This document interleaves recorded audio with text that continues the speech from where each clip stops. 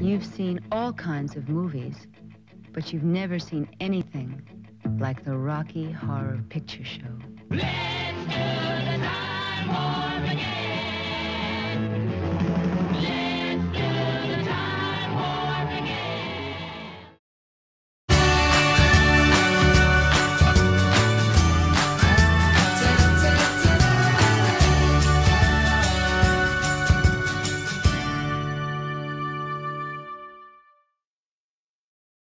Hello, it's the Damian+Devlin Show, and welcome to our review of the Rocky Horror Picture Show.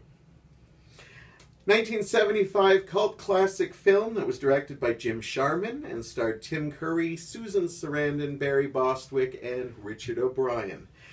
Little history of this film: it was a commercial flop when it first came out. Nobody really understood it. Theaters started playing it in midnight showings. People came and started yelling horrible things at the screen to make it funny. Then they started dressing up. Then they started talking back to the screen and starting dancing, singing along. The movie went on from being a flop to being a movie that grossed over $140 million. And that rivals, it's number 2 of the 1975 hits, only second to Jaws. And the audience participation has made it considered the number 1 cult classic midnight showing movie of all time. And I have to say that I chose this movie. You might notice I'm a bit of a fan, and okay. I was lucky enough to see this movie in 1985. I was 17 years old, and in our hometown of Hamilton here, I got to see one of the last showings that had the full water, throwing stuff, confetti, rice, lighters, everything. It was chaos, and I absolutely loved it. This is one of those movies that changed my life. Yes, I'm one of those movie fans that say movies change their lives. I was a 17-year-old who was in the closet, and I had a lot of dark stuff going on in my life. And when I went to this movie, I didn't know what was going to happen with me. And then I saw a little character named Frankenfurter that was walking around in fishnets and sleeping with whoever he could. And the audience loved him.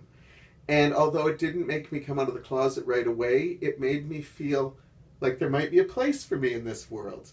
And I think that's why people love this movie. Anyhow, I've talked way too much about it. I just wanted to give you an idea of how much this movie means to me, and I wanted to share it. He saw bits of it before, but I was kind of wanted to share it. He doesn't get cult too much. So what's your initial feeling on Rocky Horror? I'll brace myself.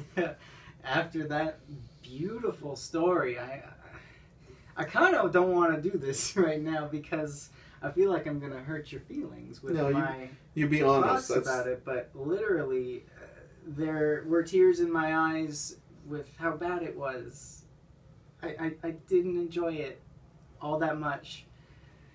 I'm sorry. No, that's what it is. Like, that's what we do this for. You don't have to enjoy things I enjoy and stuff like that. It's true, and I do like the fact that it means so much to you. Like, don't get me wrong. I think that this movie is very important for people like yourself, people out there even still today that are still trying to figure out who they are and what they want to be.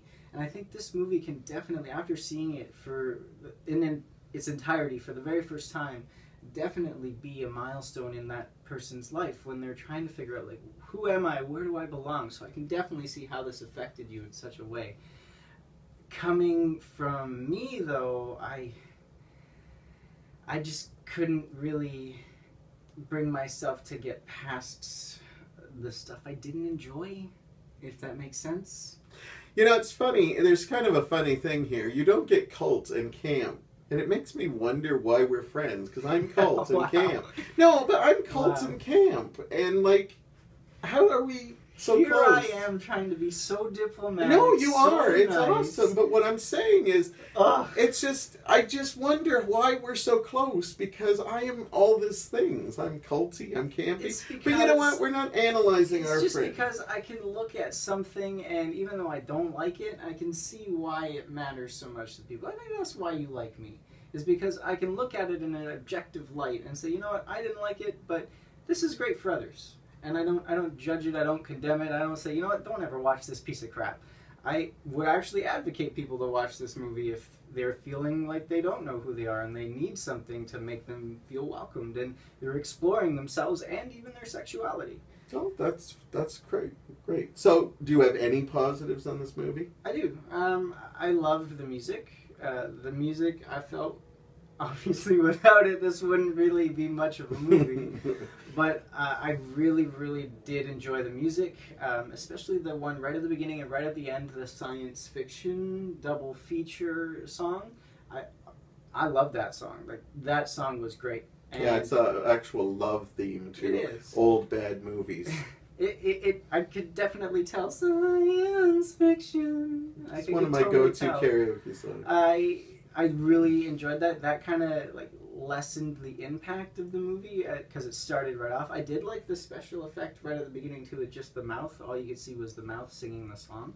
I liked that. I thought it was Tim Curry, but this guy told me it wasn't. No, it was Patricia Quinn, I believe, who plays Magenta. Yeah. Richard O'Brien sings it, but I think and she that does surprised me too, the fact that Richard O'Brien sang that, because I thought it was a woman singing it, and so that's really awesome that he managed to convey that. I like Susan Sarandon. I have had a huge crush on Susan Sarandon since before I can even remember, so she's always a plus in my book. And Tim Curry definitely does knock his role right out of the park. As much as I don't like the movie, I did find myself falling in love with the character. I think the way that he portrayed Frankenfurter, I feel like the way that he just had that presence. Every time he was on screen, you're like, oh, I want more of him. I loved it. And I felt like if he were to do that role today, if he could, if like, for example, if this movie were to come out today, I feel like it would have got rave reviews. He would have got so many awards for it because he was just excellent. That's all I really have to say about my positives. No, that's a lot of positives for somebody who didn't enjoy it that much. I agree. The soundtrack is absolutely wonderful. I find it makes the movie go by so quick. Like, I can't believe there's like literally a section that has like 4 songs in a row. And they're all wonderful songs that go into one another. And it's you realize, oh my God, I want to watch this again. And well, for me. Yeah, speak for yourself. Yes, I am, yes. I know the movie has its limitations. Like, watching it, I have sometimes movies are more like a nostalgic thing, and for me this is what that is. I remember the theater experience. Not only have I done the theater experience, but I've actually hosted the night at a place that I do, and that was awesome to do. So I have that under my boot, but I know I guess it can be a little hard to follow if you really, don't really get into the movie. I just analyzed the movie. Where was the plot? That's what I have to ask. I'm not saying it was a brilliant script. I'm just saying. So a lot of this goes on nostalgia. I love audience participation, and if you're a young person that are still going out to this, because this movie is still playing in so many theaters. And yeah, I'm just going to commend you guys out there, because I love that this has gone through generations and didn't just stop. Sometimes you have nostalgic movies that just die early with a generation. This one keeps going, and I love meeting new people who are just discovering it. And yeah, and I like what you said about, like, you understand its cultural importance and for people who are on the outside of things. I could see why you mentioned this movie was a flop in '75. I could see why this movie would be a flop in '75, because I'm going to sound really mean here, but I feel like those people like that were adults back then, they didn't get it. They didn't get life. They didn't get who they wanted to be. They secluded themselves of their true potential, and I just feel like they were less evolved and open than we are in this day and age. Because seeing Frankenfurter probably scared them. Like, people out there like that exist? Yeah, they do. And if you opened your mind and were a little bit more accepting towards it, look how much fun the guy was having throughout the entire movie. Or if you're just a dweeb like Brad was, then obviously your life's not going to be very exciting. But even then, Brad in the movie, he explored himself and he allowed himself to get intimate with Frankenfurter, which, again, like, literally, you can love and have fun with anybody, but I can definitely see why I want to call them a nasty name back in the 70s because they were so hateful, and I just can't grasp that kind of Don't hate. go there. I'm not going to go there, but I could go on forever talking about how bad the 70s used to be with regards to hate, but I appreciate this movie for what it is and what it does to people. A couple of quick positives. I think the casting is incredible. They all play it up with camp. They all knew they were going in knowing this was a parody of 50s and 60s movies, even earlier. There's a lot of King Kong references and stuff like that. Tim Curry is amazing. He's an icon. He has done some incredible roles. Hopefully we'll hit some of his other awesome movies like It and Clue and stuff like that. It doesn't matter. When the man passes, Rocky Horror Picture Show, Frankenfurter, these are the things people will remember most for. The set pieces, the special effects are pretty cheesy, but they go for that. They were bad. But the sets and costumes are really awesome. That I will give it. I did like the costumes and the practical, basically, effects of everything. But yeah, those lasers right at the end... I just don't want to talk about it. That's how bad they were. And my final positive, I think this movie has the greatest moral of any movie ever. It's simple. Don't dream it, be it. This basically tells you, if you don't want to be a part of the regular society, then be yourself. That doesn't mean just being gay, just being trans, just being bi. That means being shy, quirky, whatever you want to be. And I think that is so important. And a movie that's a flop cult film from '75 taught me that. So what are your negatives? And please take as much time as you have, because I don't have many. The plot. Where was the plot? There was no plot. They got a flat tire, they went to some castle, and then suddenly they were having sex with everybody. They created a dude that was literally chipped out of stone, it looked like. He was so muscular. He forgot leg day, though. Like, his legs were so underdeveloped. Like, his upper body, magnificent. Legs, little to be desired. They just remind me of chicken legs, that's all. They were a little moist, like thick chicken legs. That was a nice sized breast. The special effects, like I said, the cheap lightning effect. Like, come on. The lightning looked good. The lasers No, it didn't.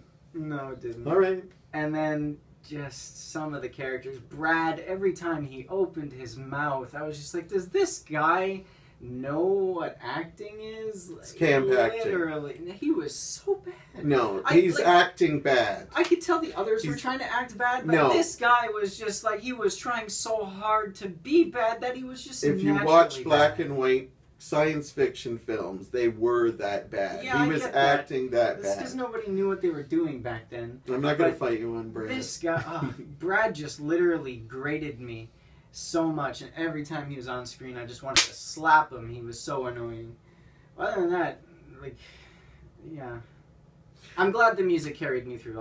I'll leave it there. The only negative I have really has nothing to do with the movie. Again, I'm probably a bad judgment for the review because I'm reviewing this on sentimental stuff.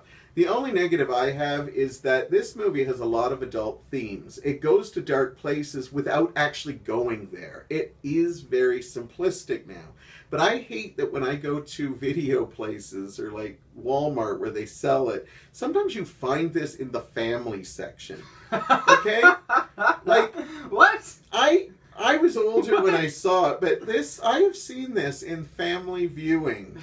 And I admit, it's probably not as racy as a lot of, like, some of the kids' movies that come out nowadays, but there is still adult themes, and please make sure your kids are a little older when you watch that. That's my only negative, is that I don't like how we've homogenated this movie. This has some big, big themes, and they shouldn't be taken lightly. I would agree with that. I can't believe it's in the family section of Walmart. It can be. I've seen it in a couple places. Walmart does not sponsor this video, by the way, in case you're wondering. And we don't get money from them anyhow, so it's all good. Now, I did thank you for saying that at least you understand why people, that don't feel like they fit in would embrace this movie. That I'm going to forgive you that you didn't like this movie just because I get that you get that. And that means a lot to me, because that shows you at least understand why it's so culturally important. You made a point. You were saying, like, right before Frankenfurter was introduced, you said people were doing this, and little did you know, moments after, when Frankenfurter was introduced, your life would change. Yeah. And you know what? Like, if it weren't for this movie, maybe like, this guy right here wouldn't be the Devlin that we all know and love. So I appreciate this movie for that as well. Thank you for that. So, let me hear it. Maybe I don't want to hear it, but what's your score on 1 to 5? Be brutal. You're 1.5. Oh, man. 1.5. The music saved it, and Tim Curry saved it, but I cannot give it any more than 1.5. 1.5. Cannot go any higher than that, even if you paid me. All right. It's one of my all-time favorite movies. I know it's got some problems, but just based on everything it's done for me, the amount of times I've seen it, the joy it brings me, my first 5 stars here. I'm going 5 stars. It's one of my top 10 all-time favorite movies. Oh my god! It Really? is 5 stars. I told you. 5 big ones? You may have given your favorite movie less, but I do give 5 stars, and this one's 5 stars. I give up. I give up. It's done. It's over. This is ridiculous. 5 stars. Anyhow, that's our review for the Rocky Oh Horror my Picture gosh. Show. If you have never seen this movie, give it a shot and see if you're on Team Damian or Team Devlin. And hey, it doesn't matter what you feel. You're on both our teams if you were watching this, and we thank you for that. Get it? Both teams? Hey. As always, thank you so much for watching. Like us, subscribe. We want to keep doing this for you guys, and we love having you along with us. And let us know what you want to see next, what you think we're doing, by giving us a comment. As always, we'll see you next time. So give yourself over to absolute pleasure.